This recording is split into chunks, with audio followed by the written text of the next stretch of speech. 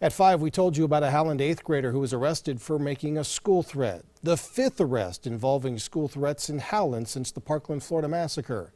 New tonight at 6, First News reporter Tyler Chill tells us the role a cell phone app played in the most recent arrest.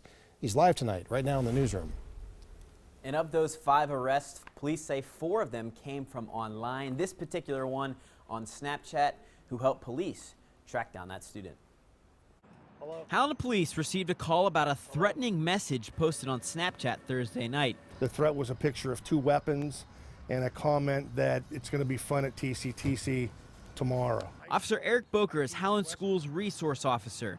He says Snapchat helped the department track down the student who police accuse of making the threats. They expeditiously got the information that we gave them, and they were very quick in responding back to us with the information on the location where this threat was originated from. Within 25 minutes of making the request, Snapchat sent Howland police the necessary information. Police say the guns in the photo were airsoft guns, and the school canceled the trip to the Trumbull County Career and Technical Center, even though there was no credible threat to any of the schools.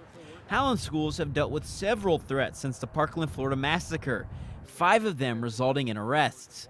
Superintendent Kevin Spiker says it seems that the students making those threats are new to the district. They've been situations where kids are upset at someone, or they think it's funny, or they're just putting it out there to see what happens.